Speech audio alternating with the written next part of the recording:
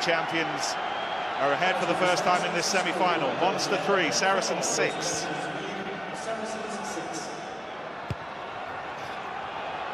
Very big 5 minutes coming up once more.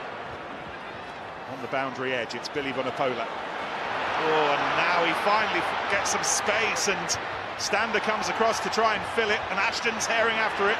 Earls accelerates a little bit, understanding the threat, and he's hit hard by Barrett on the blind side, and Sarries now pressurising where they can on this clearing kick that will eventually come.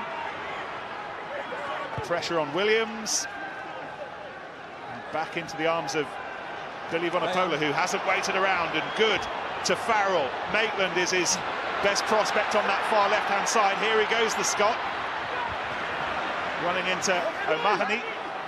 George Cruz is putting in back in time for the big ones. Full 80 minutes on his return last Sunday. Oh, it's on here, Nick. They've turned it over, and there might be a little bit more here.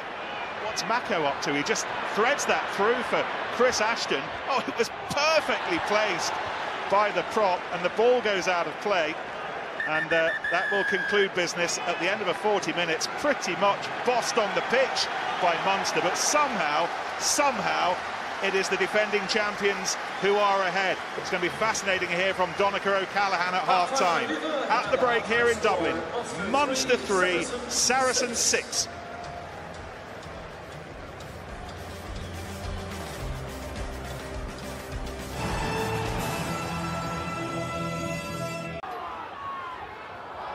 Took the ball, Armstead out the far side.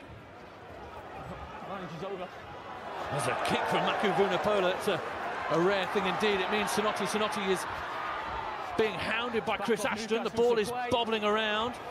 Sinoti looks as though he might have played that on the floor, but they've got away with it. Use it!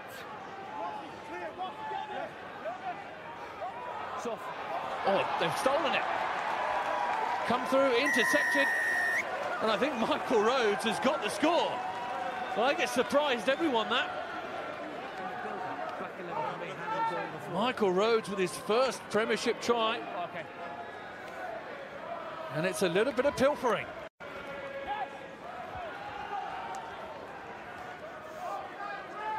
I think Hodgson is having to scramble, isn't he? Backwards. Tackle Sinoti. Can he find his way through? He can. Sinoti has Tate. Oh, loses his footing. Back line is free. Nili Latu with a little nudge through. Covering his Maitland. Saracens are able to breathe. Never on the ball. Maybe the wrong option there from Newcastle.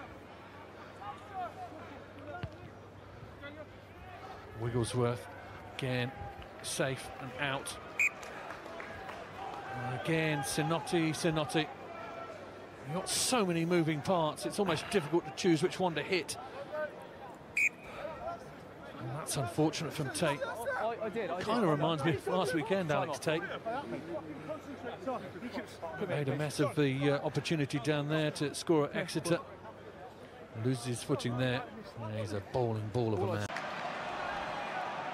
It's about to go to 6 minutes.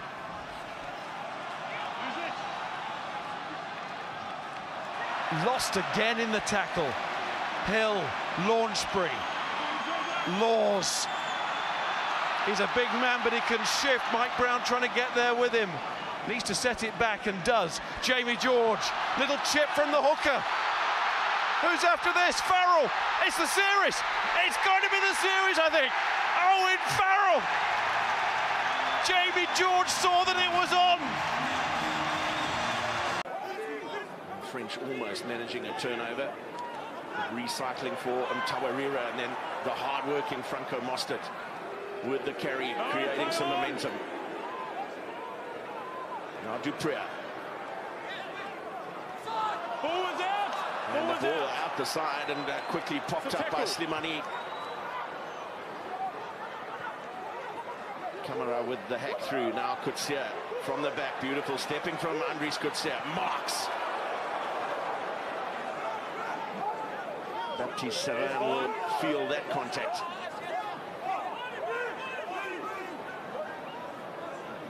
Now Cronje puts it up high to test Spedding. Scosson got an arm to it and backwards for Whiteley. Gets past LaRue. Mark Hammond. And again, it's the All Blacks losing out in their own line out. Here's Keith Wood showing some versatility. Now let's have a look at this. Oh, how's that?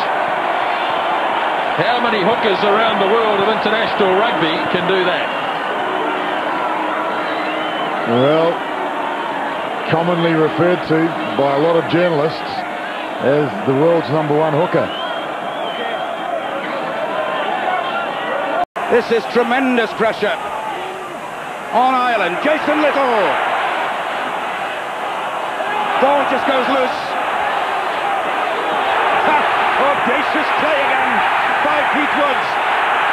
Now to the chase. Ben Tune is back.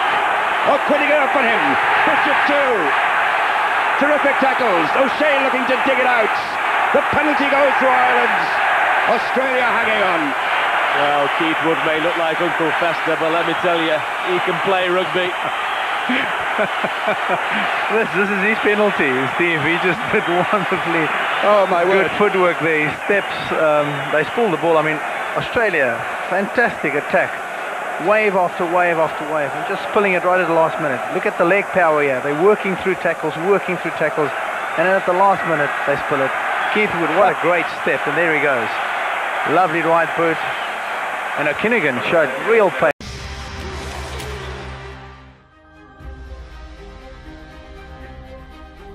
This week's World Cup memory takes us back to 1995 and the semi-final between England and New Zealand. You know, in that first half, we were under the cosh. We bounced back in the second half. It's no good winning the second half, is it, when you get smashed in the first half? The match will always be remembered for the brilliance of Jonah Lomu, but there was also another moment of All Black magic. It was actually Robin, my brother, actually did a bomb. He did a Gary Owen down there, and then pulled it back into the 22. Robin Brooke then puts a big hoop on it, and look at that one, having the England players going back. That's Will Carling's kick, screws off his boot. He has a chance for New Zealand. I was sitting about inside the halfway, about from the 5 or 10 metre line, inside our own half. And I thought, well, I'm going to sit here because I thought we were going to attack. I was going to go wide left on here because I had Jonah and Mike Brewer on my left-hand side. Zinzanbrook, he's trying a drop kick from a million miles out. What a goal! I remember looking at Zinzanbrook, and after he dropped his goal, and I don't know what the score was. I think it was 20-something nil at that stage after 20 minutes, and it was just ridiculous. And when we just sort of looked at one another as if, like, what's going on here?